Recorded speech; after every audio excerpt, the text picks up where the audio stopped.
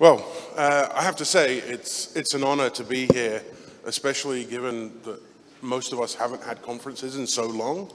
I just did DEF CON in July, and it was an amazing experience to be back amongst my people again, and to actually be able to sit down and talk to people who could understand what I'm talking about. It's awesome. So I kind of struggled with what to talk about because I haven't actually done my usual research during the pandemic. So instead, I figured I'd talk a bit about the social side of hacking and hacktivism and sort of where it's come from and where it's going and gone. Because I think a lot of people think that hacktivism is just one sort of dimensional thing.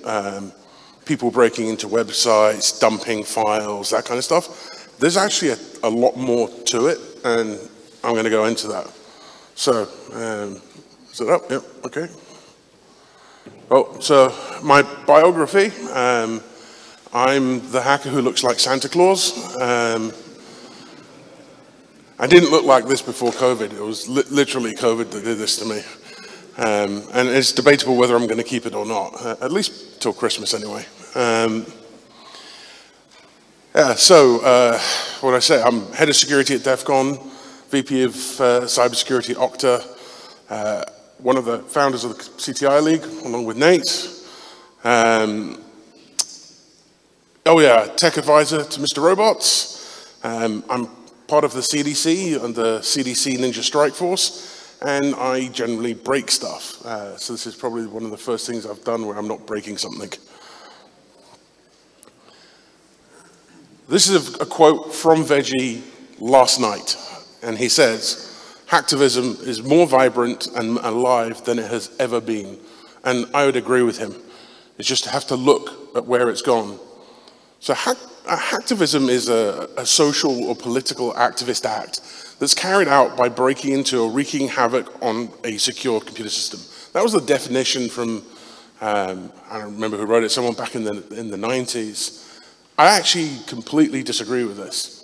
I don't think that's hacktivism. I think that can be an aspect of hacktivism. I think hacktivism much better aligns with the MIT definition of what a hacker is. And, oh yeah, I forgot about this. So, a little bit of inception. Here is a video of an opening keynote in an opening keynote. And it was for an opening keynote. Basically, in 1997, Beyond Hope paired up with Hacking in Progress. And while the conferences were linking up, we hacked Hacking in Progress and owned all the computers in the tents and owned the campsite computer. And basically, as they woke up and did their opening keynote, we announced to them that they'd just been completely owned. And this video is of that moment, and it's basically me sitting with Fiber Optic, Death Veggie, and Cheshire Catalyst. Before we began here, we decided to visit the web page of our sister conference, Hacking in Progress, the HIP conference, and as it turned out, it wasn't secure.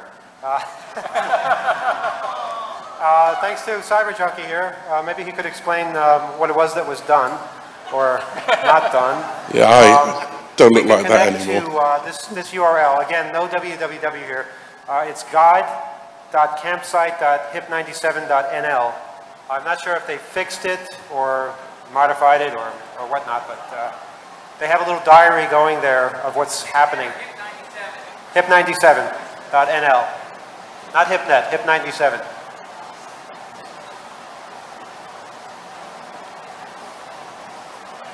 You can see the technical side of conferences hasn't improved We are waiting either. for something in particular, okay. Oh, that's bad. Hopefully by tomorrow we'll have the terminal up here so we can actually type as we speak. That would be neat. Okay, connecting over to Holland now.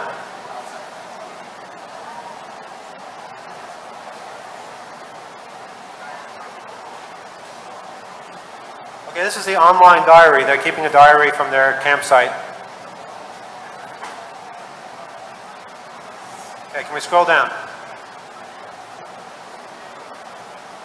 Keep scrolling.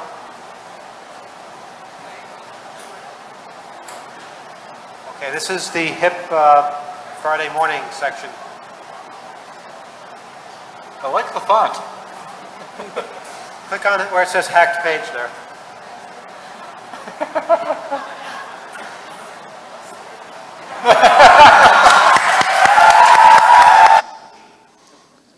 So, to most people, that's hacktivism. It's like breaking into somebody's site, putting up some additional content, maybe doing a web defacement, like some of the examples here. But the reality is, out of most of these actions, the only ones that have persistence are things like the Pentagon Papers, where substantial material was dumped that ultimately changed things because of the exposure of the information. When it comes to the big web defacements of the 90s, I doubt anyone in this room remembers any of them. And what you're looking at there is, the top is the CIA homepage being defaced, and to the bottom right is the Labour Party webpage just after Tony Blair was elected. So those were big deals at the time, but they didn't really last. And so my kind of thesis is that the more traditional view of hacktivism isn't really that persistent or effective in making change, and there are other ways to do it. And the other thing is, because of this is pretty much what the world perceives hacktivists to be.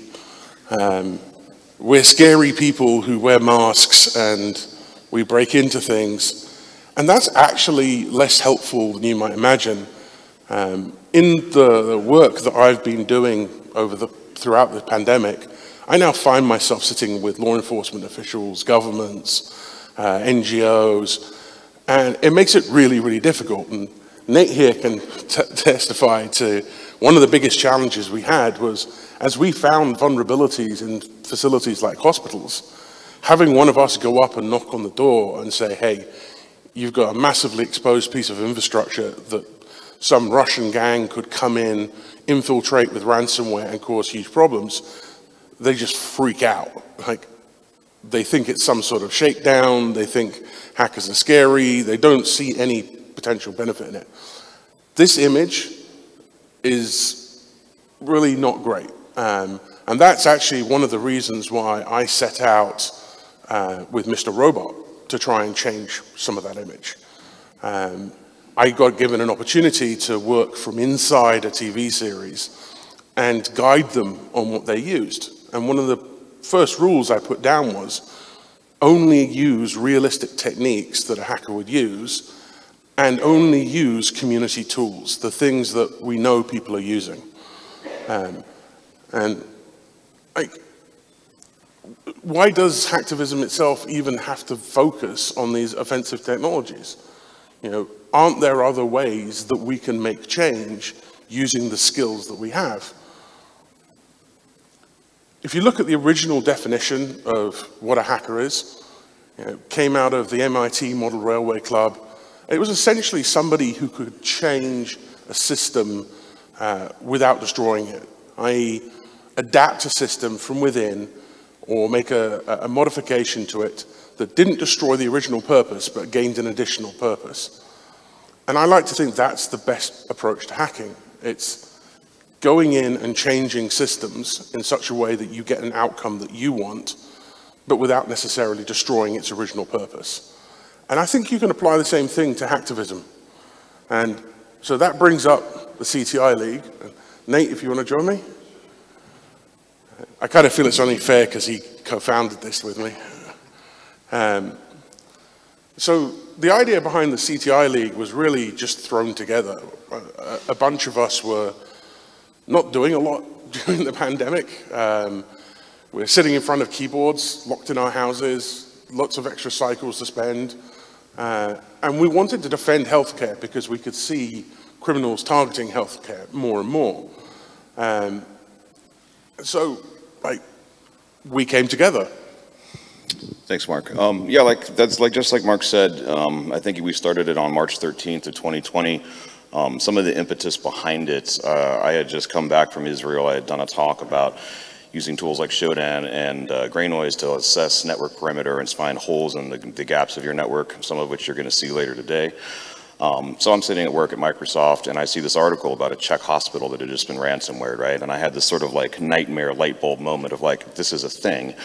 So I use my access, I download all the, exposed, I think they were F5 devices at the time. No, I'm sorry, they were Citrix NetSecurers. I pulled them all down out of the internet, start doing some, command line magic, and lo and behold, I find my own hospital, like the doctors that put my shoulder together after a snowboarding accident, has 2 of these NetScaler devices, and I'm just like, what do I do? So I quite literally went on LinkedIn, because they didn't have a security contact. I go to the hospital, there's no security people, like there's people to call for physical security if, I need to be walked to the parking lot, but there was no link for any like information security team, no way to reach them. So I find a guy on LinkedIn who says he works for the hospital, send him a connect request, try to stuff into 200 characters like, hey, I found some stuff that's exposed, I'm not trying to hack you, I'm a patient, I just want you to know this thing, nothing. And like Mark says, that was the moment where I was like, this is a huge problem and there's no way I can solve it. So another gentleman, HUD, had reached out and said, do you want to start this thing with me? And I'm like, sure, I'll jump in, I'll help out.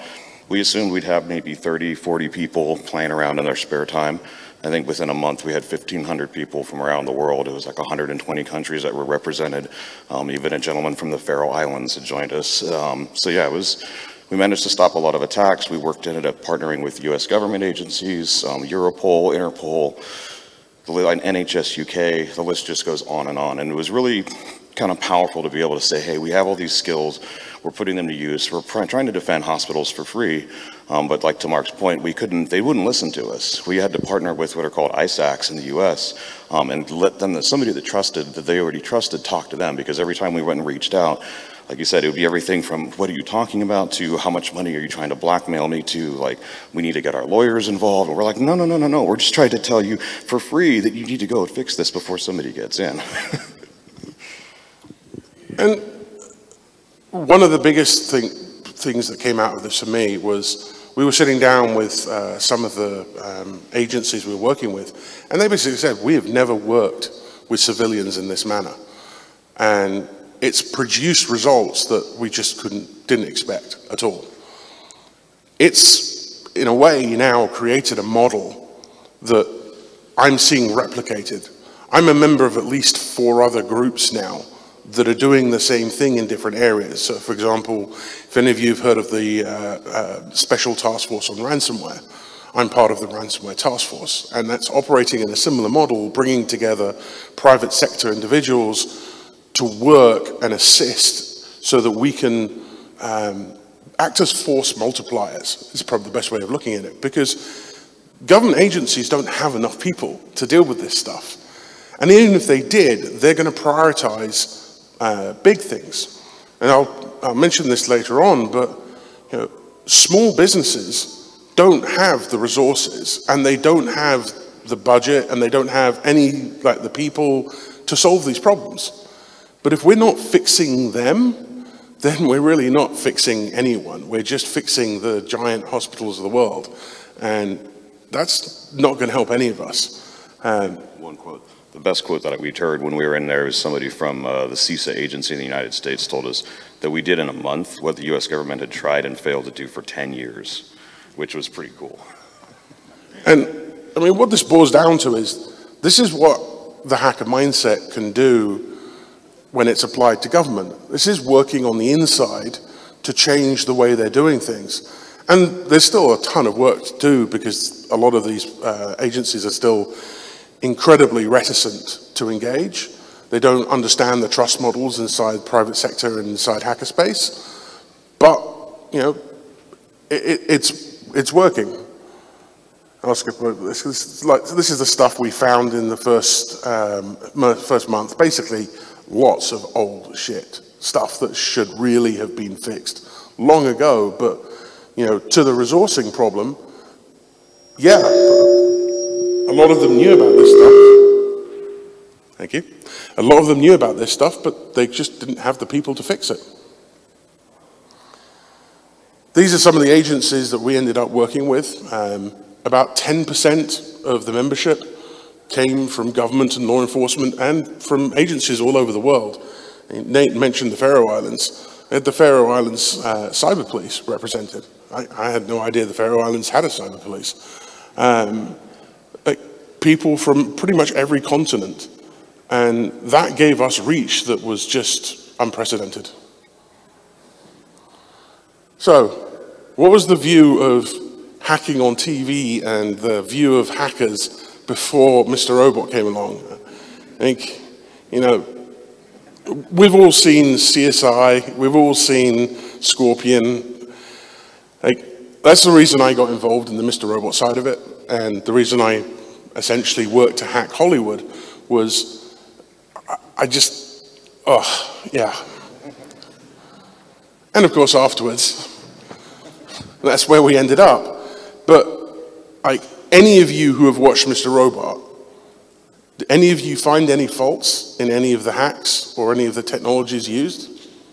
So it's doable. We can make these shows do the right thing, and it actually becomes a PR opportunity for us because it shows the world what we can do in a responsible way, and it shows our power. So what are the other areas that we can hack in? Policy is a huge one. There are several bills going through right now that have hackers involved to some extent or not. You can generally spot them. If you look up things like the Improving IoT Cybersecurity Act of 2020 in the US, and you look at the fact that it's got some really sensible requirements in there. You know, it doesn't go far enough, but it's got some brilliant first steps. That's because the people who are helping advise had knowledge. And the reason they had knowledge is because some of us were connected to them and helping them with that.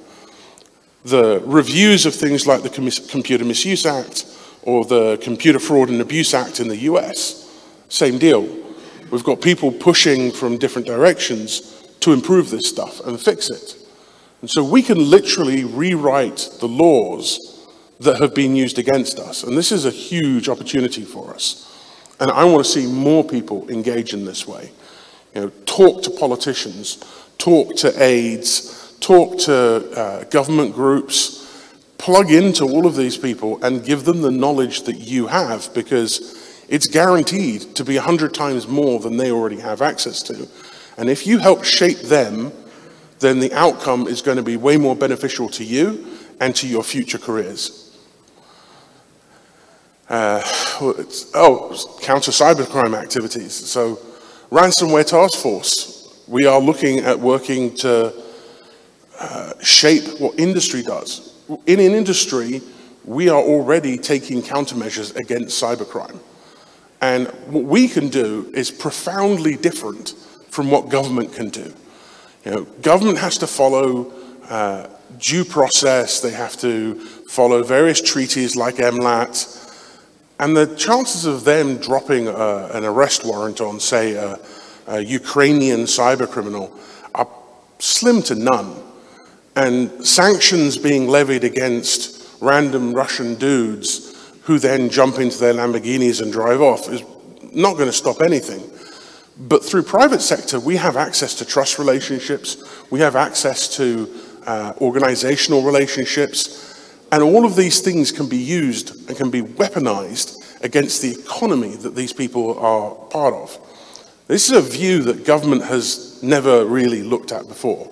You know, they like to use sledgehammers to crack walnuts, but we can be a lot more subtle about it, and we can do it lawfully without having to jump through the same hoops that government has to follow.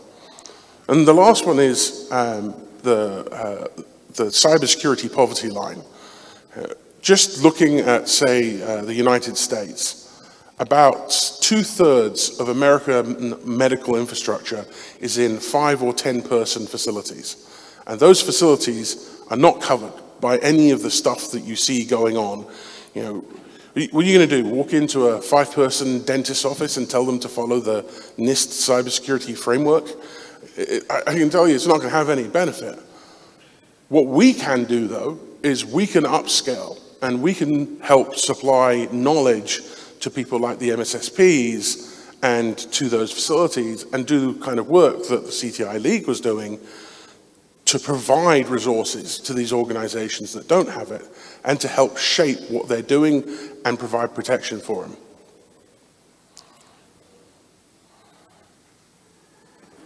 So what do we need to do? Basically, we just need to keep on doing what we do best, and we need to show the world that we are better at cybersecurity than any of them. And we need to use the skills that we have to change stuff from within, the truest form of hacking. And, well, let's not be the meme, like, let's not be the guys in masks who are scaring people and who are causing arbitrary damage.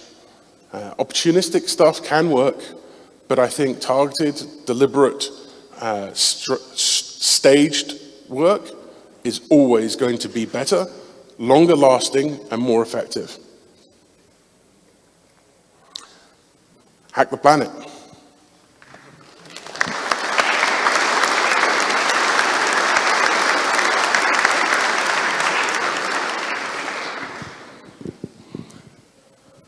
Questions or?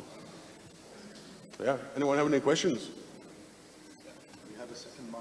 Sir, from your experience, if you work for a governmental organization or law enforcement function, what are the first steps that they should take to better embrace it?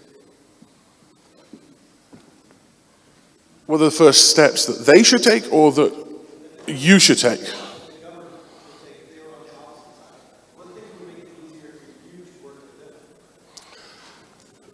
Trust and information flow, because one of the biggest challenges we have is when you're working on specific projects targeting groups, you have to deconflict what you're doing from what the government's doing. But it's impossible to do that without a flow of information. Many government agencies provide a single channel, i.e.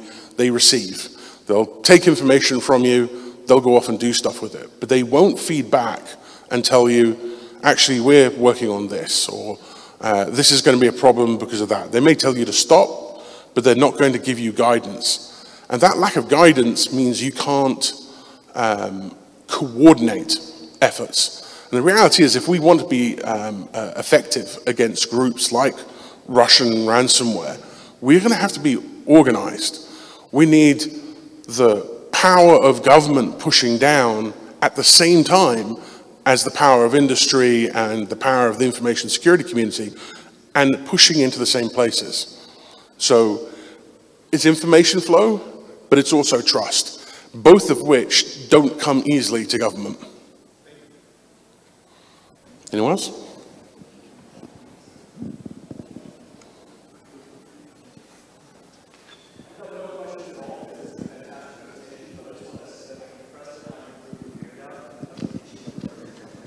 Have I tried this? Oh, no, don't give me a microphone, it's not interesting. Yeah, I'm just about to say that your beard is fantastic, and I tried to do that, it got really itchy, and any tips on that? Because drink lots of beer. There's my mistake, okay.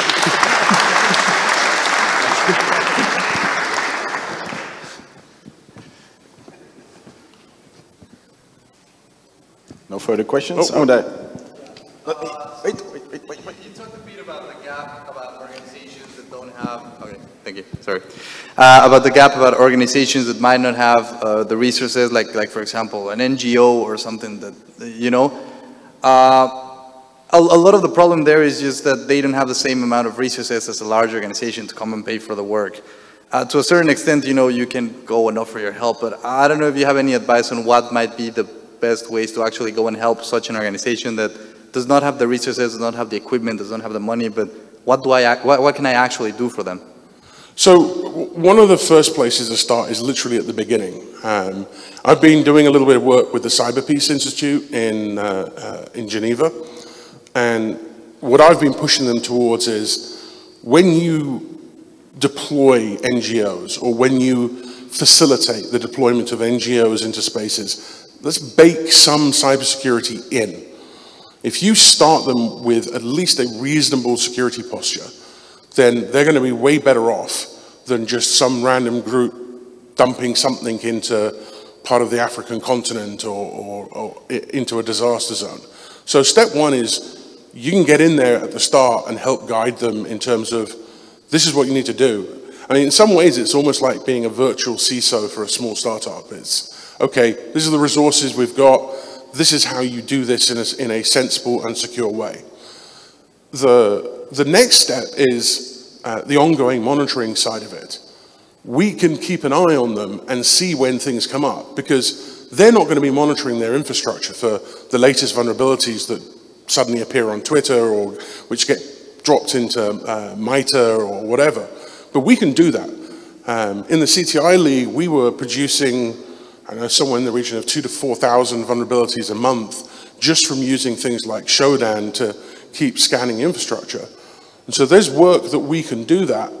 The challenge is to make sure that you're tied into a good organization so that you have the reporting channels, because you then run into the problems that we had in CTI League, which is, okay, you find this stuff. How do you get them to action it? And the second problem is, how do you get someone to physically make the changes to fix it? Because, you know, boots on the ground is not always practical. If you're talking about something like an earthquake disaster like Haiti, you're not going to fly someone out there to fix some vulnerable infrastructure. So working with the NGOs themselves into understanding how to fix this stuff is good. Building tooling that will help them with stuff. A lot of the vulnerabilities that these organizations suffer from are really quite simple. You know, they're things like exposed services like RDP that should either be turned off or should have better security put in front of them, like strong passwords, multi-factor, so on and so forth. A lot of this stuff is stuff that's actually not that hard to fix and not that hard to guide them on. Later on, we are going to have to deal with the bigger stuff. But honestly, if we deal with the low-hanging fruit, that's enough to keep us going for quite some time, and it's going to rule out like a significant percentage of the attacks.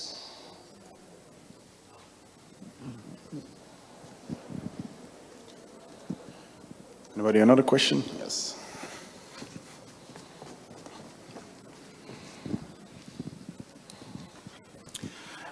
There's a lot of issues with the trust that's not there, but other countries in the world where you think they're ahead of the game, where it's a lot easier to work with the governments and stuff, or? Ironically, I think the US is one of the places that's easier to work with, and I think a big part of that is because they had the Loft moment. The Loft testifying in front of the Senate created a relationship and a view of opportunity that has helped drive things going forward. And so there is more opportunity in the US. And so when you look at the number of law enforcement folks on the CTI League, I would say probably 60 to 70% of them were US-based law enforcement as a result of that. Other countries are starting to catch up. We've had good engagement from a number of different European states. Actually had really surprising engagement from some places like Vietnam and South Korea. But I think most are still lagging because there is still fundamentally this distrust. And one of the challenges is they don't want a person who's not under their control to know what their weaknesses are. And so we have to show them that, you know, this information is already out there. It's not hard to scan this infrastructure and find problems. And if we can do it, any one of their enemies can do it. So the problem is not holding on to the information. The problem is actually acting on that information fast enough. And I hope through example, we're going to convince more and more states to do this, especially given that if you look at the volume of attacks that has arisen in 2020 and 2021, they're swamped. Like every law enforcement group in the world is completely swamped. And they know that they have to get help from somewhere. I'm hoping they realize that, help is right there. They just need to ask us. Okay. Thank you.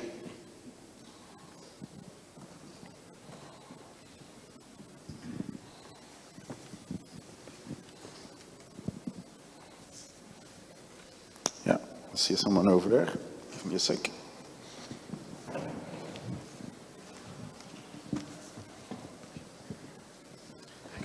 Thank you. Not really a question, more of an offer. I'm one of the people working for the Belgian government, so if anyone needs a place to go to with questions or remarks or any feedback on the government part, definitely just talk to me. Thanks. Now you open an invite, man. That's... See, actually, this is stuff that's great. In the past, you would have government representatives coming to conferences and they would fly under the radar as much as possible. In fact, you know, DEF CON created Spot the Fed for that very reason. But nowadays, it's a lot more open. And I think that openness is, at least I hope that openness is being driven by trust. And the fact that there is an opportunity for us to engage is great. This year at DEF CON was kind of weird because of COVID, but we had a whole bunch of different agencies show up. The previous year, we had congressmen and senators show up and walk around and talk. That level of engagement is an opportunity that we never would have seen 5, 10 years ago. And I kind of hope it continues. There was some pushback when Jeff Moss, my boss, invited the secretary of DHS to come to DEF CON. And I have to admit, I had my own kind of conflicting views. Like, some of the stuff that DHS has done is very problematic. But at the same time, the opportunity to engage at that level is a really valuable opportunity for us to shape things and hopefully to change minds. And if we can change minds about just one aspect of what we do, that's going to impact us going forward in ways that breaking a website never would.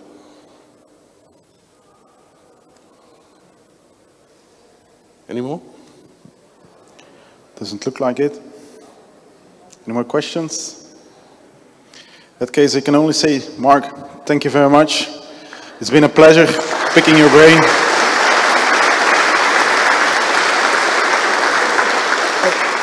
It's literally our honor to have you here, man. Thank you very much. A pleasure to be here, and I really hope to see more of you guys engage, because I'm getting old.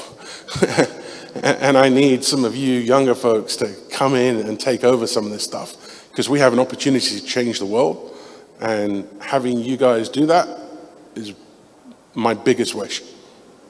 Thanks, man.